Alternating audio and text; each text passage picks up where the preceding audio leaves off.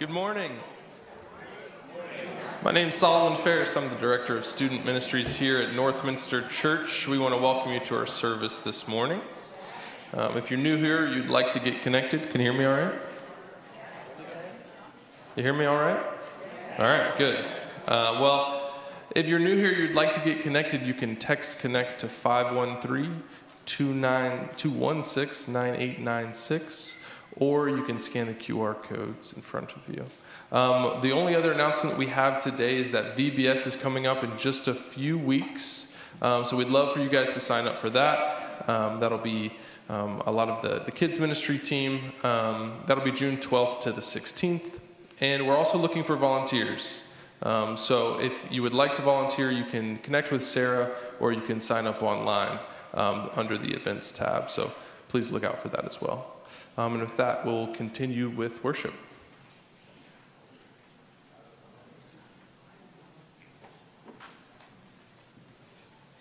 Thank you, Solomon. Good morning, church. It is good to be with you this morning and to ask for God's presence and God's strengthening to be with us all. My name is Reverend Daniel Meister, and I'm the Director of Congregational Care at Northminster Church. And I'm the person that you would contact if you or someone within your family has any kind of emotional or spiritual needs or physical needs or forthcoming hospitalizations that you would like to make me aware about, so that I can be supportive of you and your family, and of course Pastor Greg and his work in ministry here at Northminster Church. For your ongoing prayer concerns would be the family of Nell Pasley. Nell passed away, so we want to continue to keep her family in our prayers, ongoing prayers. In addition to the many that we will already have, will be Jim Friesia and Garner Copey and Anna Mae Pfeiffer. There are many and several prayer requests that you'll find within your bulletin, and I would encourage you to read those over and apply an important part of your prayer time to these needs within our congregational life. In addition to these prayer needs and concerns, we also have a joy, which is today is the children's minister Sarah Potts' birthday. So we just want to put our hands together and wish her we oftentimes see Sarah here in the traditional service, and she's doing a great ministry with our young children. And also, did you know it is the Big Boss's birthday this coming Wednesday? It is Pastor Greg's birthday. Do I have that right, Pastor? It is your birthday this Wednesday? I'm not the big.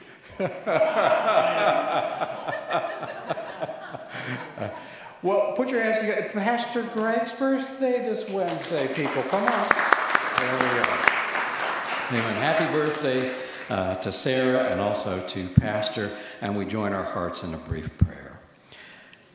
Heavenly Father, we thank you that you are with us and that you guide our hearts in all ways. We thank you for this hour of worship, and we pray for all of the unique and particular needs of those that we love, friends and family within the life of our congregation. And we pray for healing and for grace and for understanding as we pray for all of these needs, and also the joyfulness that comes in celebrating another year of life. So continue to attend to us and be present for us as we sing and pray and praise this morning. In Jesus' loving name we pray. Amen.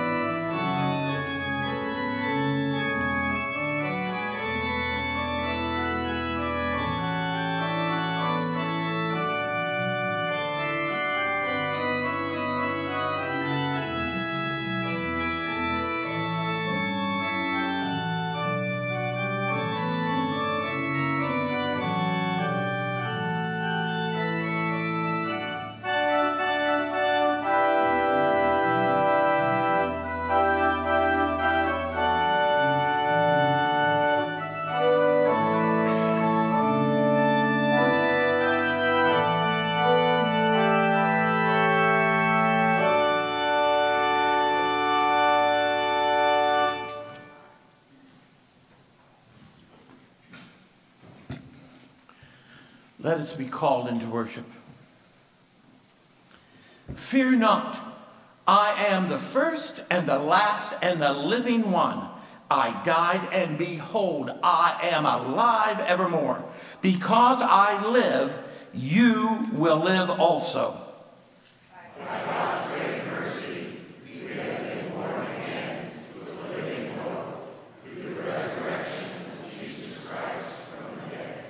Let us pray. Great and glorious God, the great I Am who raised his Son from the tomb and conquered triumphant over death, forgiving all of our sins and transgressions through the sacrifice of your Lord and Jesus, who died upon the cross. Hear our loud hallelujahs in praise of your victory. You who created all things beautiful and good, and saw that we would stray and be in need of redemption, sent your Son to be an example to us in life, and through his victory over death, we are saved. We humbly come before you, asking you to protect those who would keep us safe from harm, and to rescue us from a world gone mad, from war and rumors of war, from tragedy and heartache, from anarchy and acts of sedition, from poverty and hunger. Comfort us in this time of uncertainty and bring us hope in a tomorrow filled with unbridled blessings. And so we ask you to be among us in our morning worship and throughout the coming week, reminding us that you are God, as we pray the prayer that he taught to his disciples, saying, Our Father, who art in heaven, hallowed be thy name. Thy kingdom come, thy will be done, on earth as it is in heaven. Give us this day our daily bread, and forgive us our debts, as we forgive our debtors. And lead us not into temptation, but deliver us from evil. For thine is the kingdom, and the power, and the glory forever. Amen.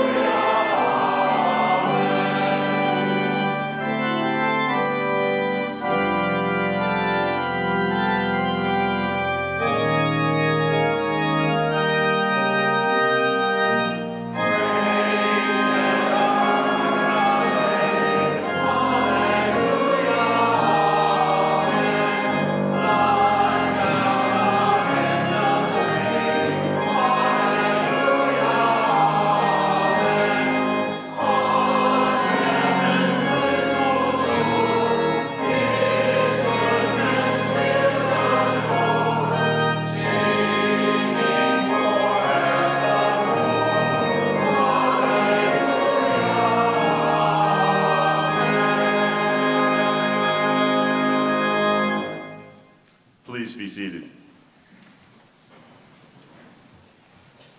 As we do every Sunday, we come to our God and say, we need you. We need you to cleanse us. We need you to forgive us. It's not about guilt. It's about possibility. Because as forgiven children of God, we can do so much more for him. We are so much more available to him. We can hear his voice so much more clearly. So lean into the possibilities as we pray together the prayer of confession. Heavenly Father, we come to you confessing our sin. One thing you asked of us, that we love others as you have loved us.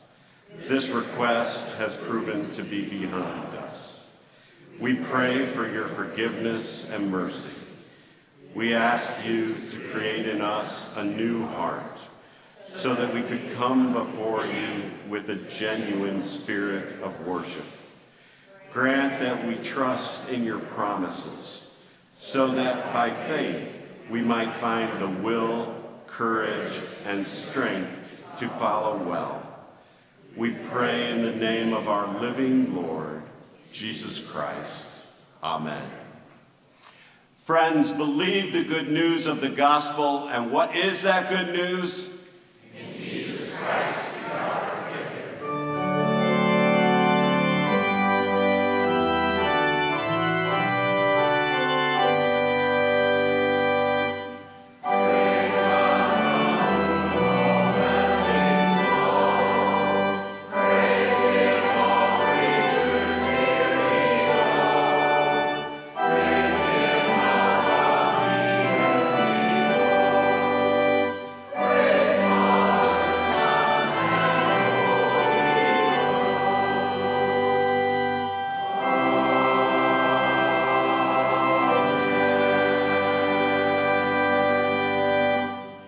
And now, as the children of God, greet one another with the peace of Christ.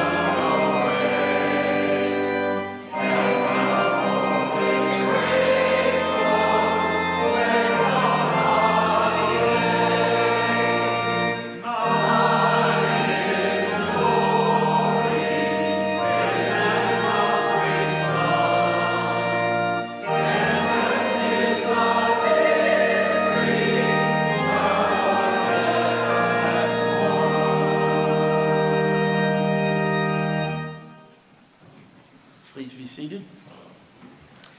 Jesus has risen, and he has ascended to heaven, and as promised, he has sent to his disciples and believers the Holy Spirit to fill them up and to send them forth to spread the news to all the world. Peter and John find themselves at the steps of a temple, and next to those steps, there is a man who is lame, and he has been lame from birth. In the name of Jesus, they heal him, and as witness, all of the crowd was witness to them, including the Sadducees and the elders. Being late in the day, they don't know what to do with Peter and John because they don't understand. They're befuddled. So they put them in jail overnight, and in the morning they have a forum. And during that forum, they can't find any reason to condemn them. They admit that they are uneducated, but they speak eloquently and they speak with authority. And so they release them, and that is what brings us to this particular scripture, Acts 4, chapters 23 and 24, and later 29 through 31. After they were released, they went to their friends and reported what the chief priests and the elders had said to them. When they heard it, they raised their voices together to God and said, Sovereign Lord, who made the heavens and the earth, the sea, and everything in them. And now, Lord, look at their threats and grant to your servants to speak your word with all boldness, while you stretch out your hand to heal, and signs and wonders are performed through the name of your holy servant, Jesus. When they prayed, the place in which they were gathered together was shaken. And they were all filled in the Holy Spirit and spoke the word of God with boldness. The word of God for the people of God. Thanks be to God.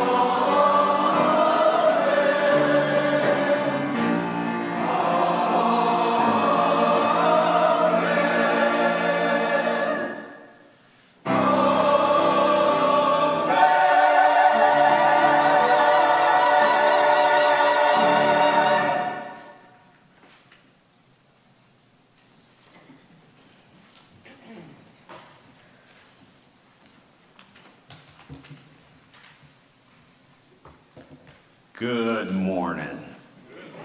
Wasn't last week awesome? You know, Mike came up with a motto. I thought it'd be kind of fun, aspirational motto. Easter every Sunday. This room was full, and it brought back memories to tons of people. I got a lot of emails with people attempting to open champagne and eat cookies. You know, it was great. You celebrated. It's Easter. And life continues. Easter doesn't mean we pretend the valleys don't exist. Easter means we're not alone in the valleys. We have a living Lord who's doing great work. Great work that happened beginning this morning. I mean, we had 10 folks join the church. I thought it was 9, it was 10. And they bring 8 children with them. So that's 18 new bodies, new souls. And so, you know, that's what God is doing. We can't make that happen. That's like, we can discourage that from happening. We can neglect. Just like, you know, I love my lawn. You know, I got 4 bags, you know, little Kroger bags of dandelions out of my yard yesterday. That's a big yard, so, but, you know, I could have let them grow, you know, you can neglect things, and so we can't stand in the way of God, I suppose, but God is working, and that is exciting. So, anyway, I'm thrilled, I'm happy. It's been a good week, but, you know, now Pasley had her service last week. I mean, things still happen. That's why we have to say, this isn't about, Easter isn't about making everything disappear that's uncomfortable. It's about knowing that we have a living Lord who walks with us through the good and the bad of life. Now we're starting a new sermon series. Hey, Chris, I don't have a clicker up here, so I'm going to tell you when to move the slide forward, okay? How about right now? There we go. Bold is our sermon series, and I thought, what's more bold than a little cup of espresso with coffee beans scattered at its base? And so the sermon title is Unflinching Prayer. But before we get into the text that Gary read, I want to address just the word bold. Because I found out when I taught this in a Bible study that people hear the word bold and think different things. Like some people, some personalities think of bold as dangerous, reckless, imprudent. And so why would we preach on boldness if that's what boldness was? I did just a little bit of study. I thought boldness would probably be more common in the Old Testament than the New, because it's kind of an Old Testament feel, you know, gird up your loins, get ready. Not the case. Boldness comes up, you know, about 70% of the time in the New Testament, about 30% of the time in the Old Testament. It's far more of a New Testament word, bold. It's almost always associated in the New Testament with one act, proclaiming the gospel. Almost always. You can look it up, get a little, you know, get yourself a concordance, look up the word bold, check out the passages. You will almost always find proclaiming the gospel. In our passage, it said, when they had prayed, the place in which they were gathered together was shaken. That's never happened to me, but I'd love that. it was shaken, and they were all filled with the Holy Spirit and spoke the word of God with boldness. So they prayed for boldness, and they exhibited boldness. They knelt, and they acted, and they did a few things in between that we'll talk about. What's important to say is in the Bible, boldness isn't this virtue of courage. We all have different virtues. And if it's just the virtue of courage, you either have it or you don't. You're either bold or you're not, which is uncomfortable, to preach. Sorry, only 10% of you are bold, and so I'm talking to the 10% that have that virtue. I don't know if this is good news or bad news, but that's not the kind of boldness that the New Testament or Luke in this passage is talking about. So it's not courage in general. It's not foolish bombast either. When the disciples speak with boldness, you almost always see fruit. Fruit. Like just before this passage, Gary told us, Peter had healed the lame man and then had proclaimed boldly the word of God and then got arrested and then proclaimed the word of God boldly to the religious leaders and the political leaders, and then was warned to never say anything in the name of Jesus again, to which they rashly said, I think we will. It's up to you to decide whether we should believe God or you, honor God or you, but we think God is who we need to be honoring. So, as a result of that preaching, 5,000 people came to faith. And in the previous count, it was 3,000. But Luke tells us it was 3,000 men. So we don't know if that was just a way of saying people, or if there were men and their wives and their children. This time it's 5,000. So, the church could be 15,000 by this time, depending how they counted back then. If they were just talking to husbands, then it's probably somewhere around 10,000. But if those numbers only represented husbands, then it is at 10,000. If it represented families, it's kind of like what I said. We took 10 new members, but they bring 8 children with them. I count children. I kind of like them. They make me happy. But anyway, foolish bombast never has results. You know people like that. You don't want them to come to your house for Thanksgiving. They always have opinion. It's very loud, and they're always right. And it makes us uncomfortable. And so, big surprise, it doesn't bear any fruit. People take them off their Thanksgiving list. So, that's not what this is. We're not talking about a personality trait. Really, what we're talking about is a gift of God. So, Chris, if you could forward it, yeah. For God did not give us a spirit of cowardice, but rather a spirit of power and love. I love that power is held together with love, because power without love is a bit scary, and of self-discipline. The important thing I want you to note is in the first line. Give is in there. We often think of boldness or courage or confidence as something that we're born with, a virtue.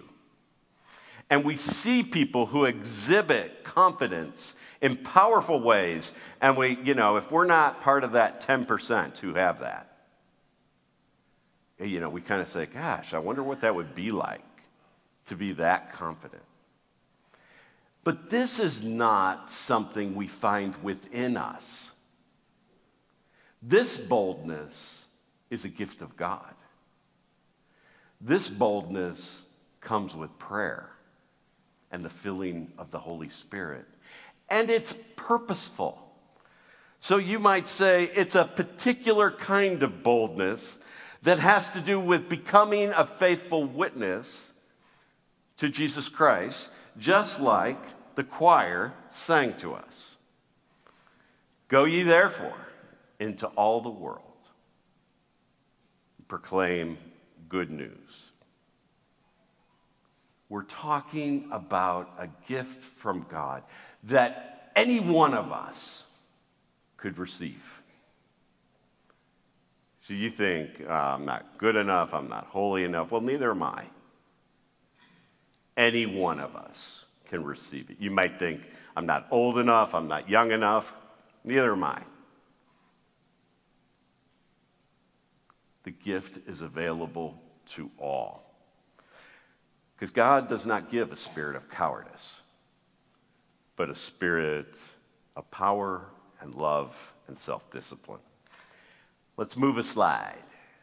If you want this boldness, maybe this text shows us how. This is so strange. Maybe this text is telling us we're the strongest when we're on our knees. So in our culture, we don't think of being on your knees as a posture of strength. We think of it as a posture of weakness. But here's a church that is on its knees. Almost the very first thing they do is on their knees. Peter and John come back from jail. They probably don't know what to expect from the church, but they report what happened in the jail, how in the jail they were threatened and commanded to say nothing in the name of Jesus ever again, and how they said, we're choosing to listen to God and not you. They didn't hide the fact that they were being civilly disobedient. They just declared it. But because of all the people who came to faith and the news about the lame person being healed, who had been there for 40 years, they really didn't feel like they had the informal authority to do anything. If they arrested him, a lot of people would be crying foul. So even the leaders back then were moved by the popular opinion. But right after they give the report, and this is what I love about this passage, it's really surprising. Everything in it is surprising. Right after they give the report, it says in verse 24, when they heard it, the report, they raised their voices together to God. So this is surprising too. It wasn't just Peter or John. It was everybody was praying. That doesn't say they got on their knees. I'm just using it figuratively. Getting on our knees is a thing of the heart and maybe the body. The spirit is necessary, the physical act less so. But the whole church is crying out to God, lifting their voices together. I find that surprising because in my experience, I would think that if I got arrested and came back to the elders, I don't think the elders would be lifting their voices in prayer. I think they'd be interrogating me. What are you doing? You represent the good name of Northminster. We got to make a plan. We need a lawyer. They prayed. I'm not necessarily saying the other option is bad. It seems prudent. But they prayed. They knelt. They knelt because what they needed, they didn't have. They had to ask God for it. Oh, to be a church that kneels as much as it plants. Can you imagine? We just had Easter. He conquered death. What could he do for a church that kneels? One more slide.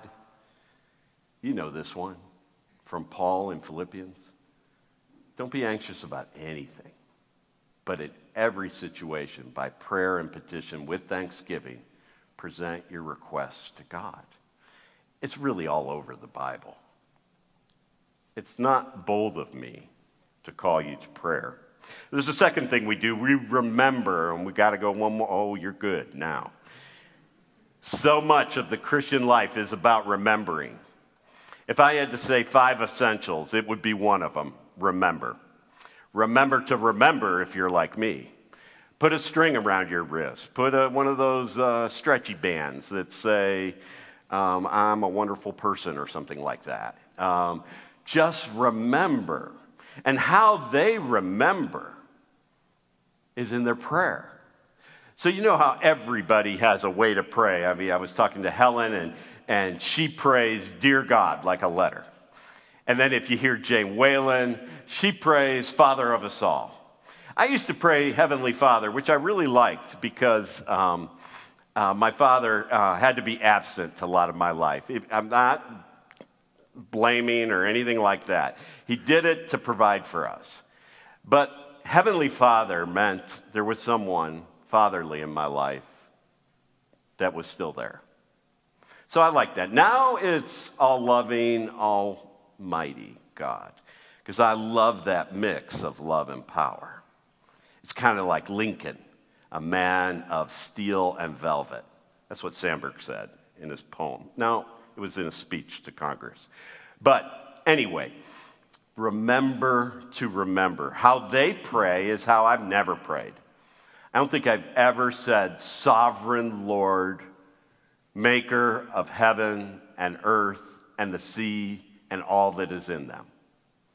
But they're in a situation of vulnerability. So they're leaning into the aspects of God that they need. They need a God who can create planets and solar systems and galaxies and the universe.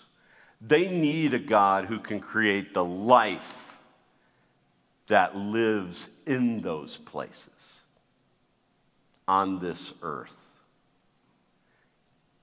on the land and in the sea and in the air. They needed a God who would be bigger than the religious authorities. And good news, they got that God. Just a side note, my friend Greg Ellis hates journaling. Hates it. And I'm not a good journaler, but my wife is. And it is so fun to, when we feel like the day is hard, to read back, look back what was happening 5 years ago on this date, or 10 years ago, or 20 years ago. But I'm doing this 20th day, or 20th year anniversary for the church we planted down in Alabama. I get to preach there. I'm so excited. But we were trying to remember what it was like there. And in one journal, when you plant a church, you don't make much money. So don't let your children grow up to be church planners. But you don't, I mean, not much at all. And you get used to it. And it could have been this day 20 years ago, because it was coming up on my birthday. And Connie was so angry, she wrote in the journal, not at me, well, not directly. She wrote in the journal that she was so mad because there was $5.86 in her bank account. And it was my birthday. And she just shared that. Turns out, a couple days later, when we read about the birthday, it was one of the better ones I've ever had. You just have to remember. And a journal can really help you do that. So Isaiah says we should do it also, and that text is on the next slide. Remember the former things, those of long ago, the things of old. For I am God, and there is no other. I am God, and there is no one like me. That's what they needed. That's what we need. That God, that's singular. There's no God like him. We would say, there's no other God. But we also know we turn all sorts of things into gods. Our bank accounts, our experiences, our relationships. We turn all those things into gods. So I'm not so sure there is no other gods, but there's no God like our God. Third thing we do, we ask. They pray, it's surprising, for boldness. If I imagine it, I would imagine people praying for protection or for wisdom or for God to, crush their enemies or something like that. They pray for boldness. I could probably number the times I have prayed a prayer for boldness on one hand. And I could number the times I've heard a prayer for boldness on the other hand. It's just not a common prayer. But that's what this church does. Shares an uncommon prayer and asks for boldness. Now, there's boldness in the asking, and there's boldness in the coming, just coming to God, this sovereign Lord. So if we could do the next slide, it's from Hebrews. Let us therefore approach the throne of grace with boldness, so that we may receive mercy and find grace to help in the time of need. Now, there's a fourth thing we do. We act. We act. You remember how it ended. The room shook, and they were filled with the Spirit, and they proclaimed the word of God boldly.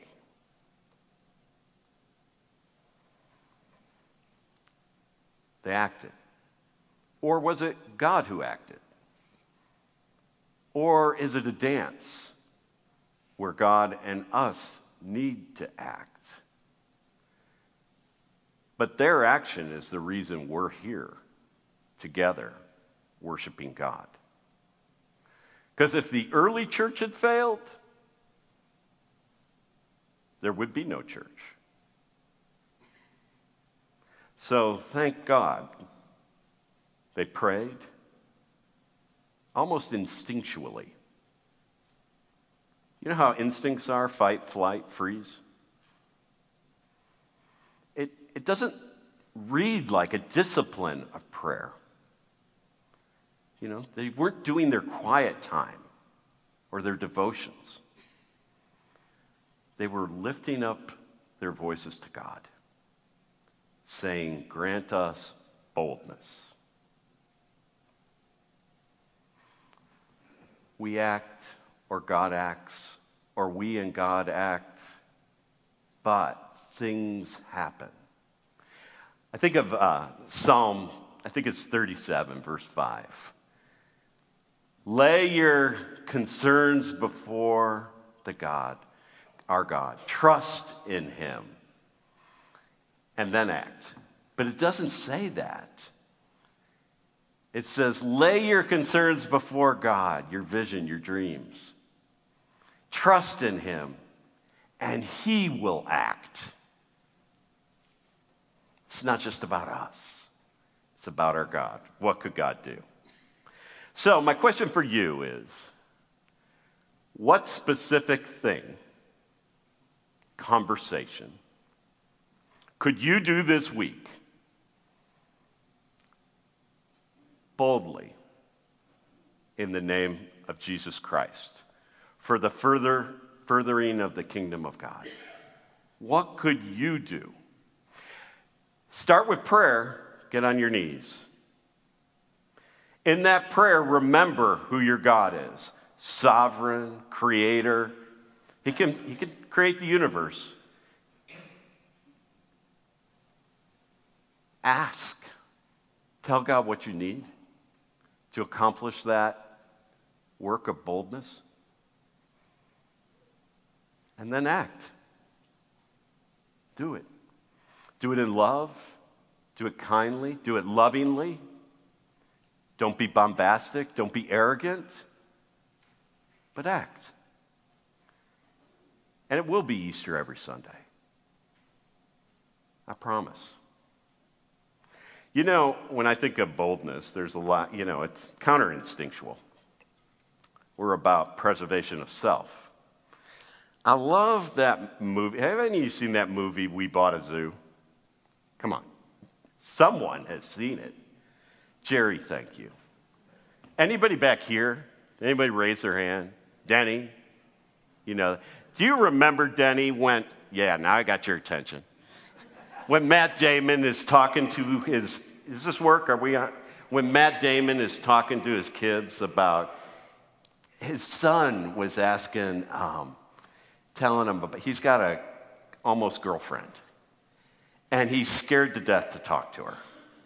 And do you remember this? They're in the tiger is not doing well, and they're in the kind of animal hospital area.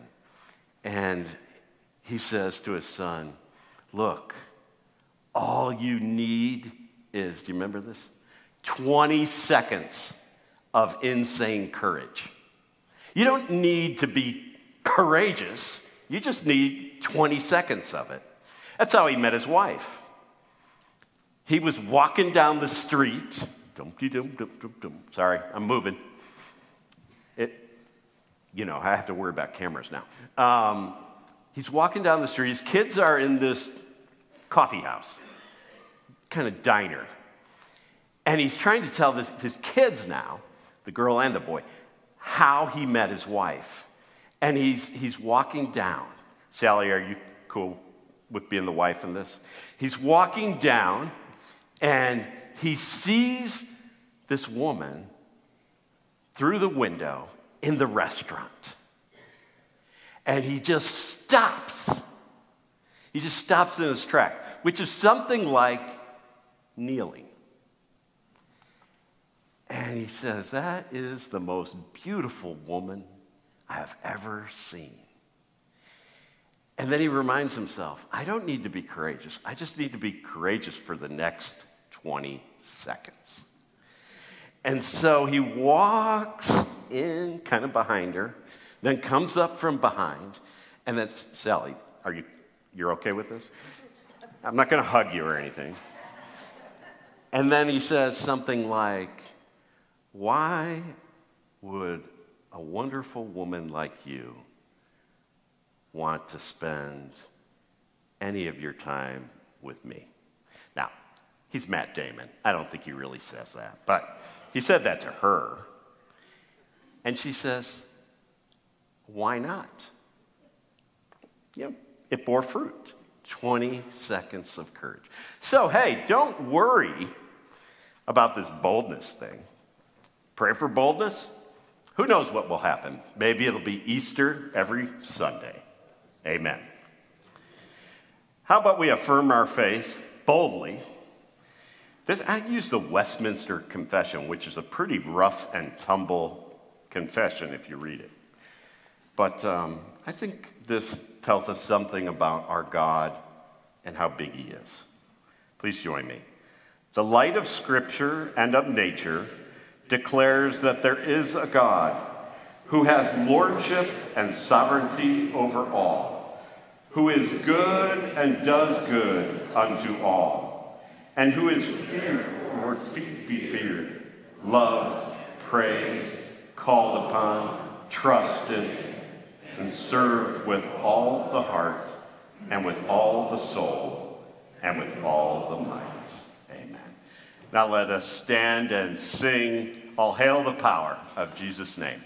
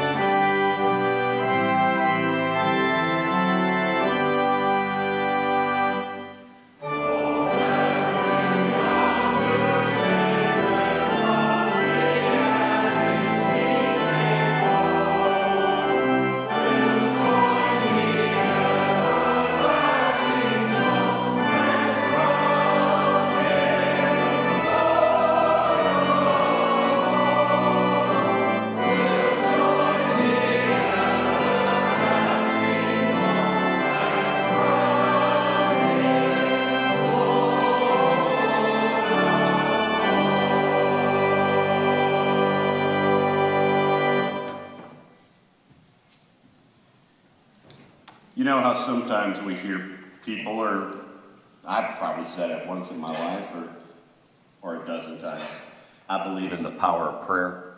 Have you heard that? So, I only believe in the power of prayer under one condition. Yep. So essentially I'd say no, unless you're praying to our God, who made heaven and earth. It's not prayer. It's the God we pray to that is so important. And so I'm just looking back, and I'm sorry I'm doing this, Chris, but Chris is back there. Been battling cancer, chemo. And so he has a cap on in church. Don't give him a hard time for that. He's here. Our God does things. Not everything we pray for. We live and we die.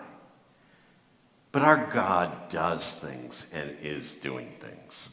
So you're going to go out into the world, and you can go out any sort of way. You can go out kneeling, talking to God. Or you can go out with your head lifted high that you don't need God. You can go out any sort of way. But to do it like they did it, Well, that's a gift of God. And we need each other for that. At the 9 o'clock service, I said, we're having a join the church meeting. If that's a bold step, you're invited. We had it in between service, so I couldn't really do it here. But I want to encourage our new folks, even though we live in an age of not joining, to join, because we need each other to accomplish big things for our big God. So let's charge each other to leave this place well. Go forth into God's world in peace. Be of good courage. Hold fast to what is good. Return to no one evil for evil. Strengthen the faint-hearted. Support the weak. Help the afflicted. Honor all people. Love and serve the Lord, rejoicing in the power of the Holy Spirit. I pray that you would know the blessings of God, blessings that can go into the deepest, darkest valleys, and blessings that can find their way up to the highest mountaintops. We experience both, and we find you there. I pray that you may know the full richness of God's blessings, the blessings of the Father and of the Son and of the Holy Spirit, now and forever. Amen.